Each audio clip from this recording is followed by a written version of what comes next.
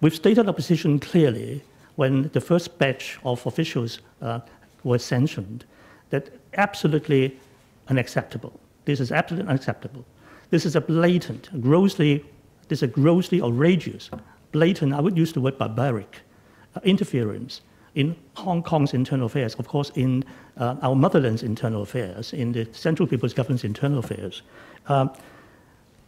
Absolutely unreasonable, unacceptable.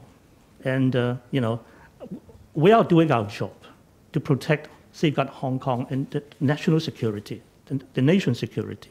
Absolutely is incumbent on Hong Kong officials to do that. Incumbent on Hong Kong people to safeguard national security is our obligation. We are obliged to do it. We should do it.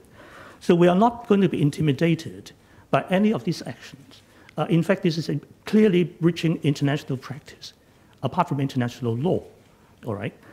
So my comment is very simple, that this action entirely unacceptable, outrageous, and I would use the word barbaric, interference in Hong Kong's internal affairs.